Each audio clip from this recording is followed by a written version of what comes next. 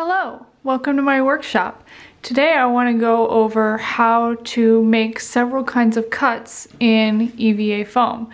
We're going to make a regular cut, we're going to make some beveled cuts, and we're going to make some special kind of cuts that create inward and outward angles just by using your knife and your contact cement. So the first thing you have to remember when you're cutting EVA foam is that your blades will get dull very quickly. I have a snap-off blade here, so when I feel my blade getting dull, I just snap the end off. And then I also have a blade sharpener, and you can sharpen your blade by running it across the sharpener like this on each side. To make your basic cut, take your very sharp blade and making sure that your blade is straight up and down. So you don't want it angled like this, you don't want it angled like this, you want it perfectly perpendicular to your foam. Use a pulling motion to pull the blade through the foam. And if it's thick foam like this, you will have to use some force, but you should get a very smooth cut if your blade is sharp.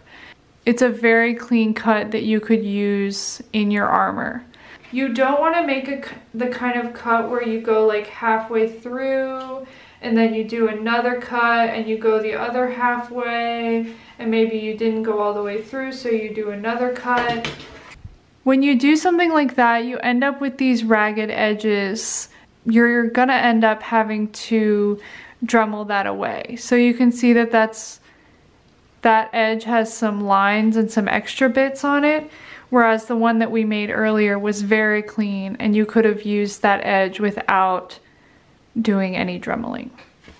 At this point, I've made a couple of cuts with my blade, so I'm gonna snap it off. I do that by shortening the blade so that the snap off bit is right at the edge. And then I take the bottom off of my blade and place it over the end of the blade that's gonna snap. And then snap it off. And now I have a sharper blade. Making a beveled cut in foam is very easy because the only thing that you have to change from the basic cut is the angle of your blade. So your basic cut, you're angling perpendicular to the foam, straight up and down. If you want to make a beveled cut, you just angle your knife the way that you want your bevel to be. So if we want to make an inner bevel, we want to angle toward the piece of foam. Didn't make it all the way through with that one. That means that I need to sharpen my blade again. But here we see we have an inner bevel. See this? And it's quite clean. You can see on the edge here where my knife didn't make it all the way through. And then to do an outer bevel, you just do the same thing except angled the other way.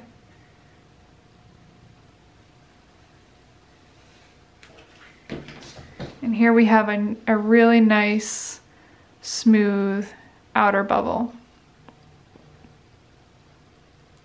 You can combine these two kinds of cuts to create a really cool and really clean fold in your foam. Start by cutting a bevel in your foam, but you only want to go about halfway through the thickness of the foam. So you're not cutting the foam into two pieces, you're just cutting a bevel into the foam like this. Then turn your foam around and cut the same angled bevel just a small distance away from your first cut so that the two cuts intersect. So you can see that we have our two cuts here and there's a triangle of foam that we can actually hopefully convince, yep, there it goes, to actually come out of the foam. And we're left with a trench in our piece of foam. So now we can put on our masks, get our contact cement and put contact cement in this trench, and I will be back once that's ready to fold together to see what it looks like. Now that we have waited for our contact cement to get dry or tacky but not runny anymore, we can connect the trench sides, creating a fold.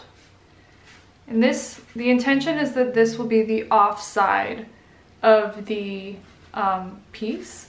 And then on the other side, the clean side, you have a really, really clean fold in your foam that looks perfect. It looks beautiful. The final kind of cut is actually very similar to this, except even easier. We're going to cut one time about halfway through the foam and then fold it to create an inner bend like this, to encourage it to keep the exact angle that you want it to have, is to actually fill in the trench that you've made with your half cut. So I like to do that by taking a small bevel off of a scrap piece of foam and actually filling in that trench with the scrap piece that you've cut. So let me apply the contact cement and then I'll show you exactly what that looks like.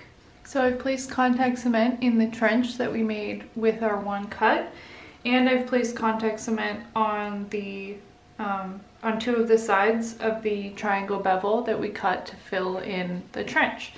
So now simply place the foam at the angle that you want it to be for your arm or your prop or whatever, and use the bevel to fill in that trench to keep your piece at the angle that you want it to be at. If it's necessary that this be clean, you can Dremel down the inside of it, and we can even cut off this sticky outy bit here, but you can see that you get a really, really nice clean inner turn on your piece of foam. So just to summarize what we talked about today, we have a regular cut in your foam where you place the blade straight up and down, perpendicular to the foam, and use a pulling motion to cut through the material. And then you have the two kinds of bevels where you make the same sort of cut, except that you angle your blade toward the inside or toward the outside in order to make a beveled cut in your foam. You have the outer turn where you cut a trench out of your foam by creating two bevels and then removing the material and then gluing those together to create a really beautiful outer turn. And then you have the inner turn where you make one cut halfway through the foam and then fill that in with a scrap piece to create a really nice and clean inner turn in your foam. So I hope you learned some stuff. I hope it was useful to see this being done. Before you go, do the things for me. Like me on Instagram, subscribe on YouTube, and have a wonderful day.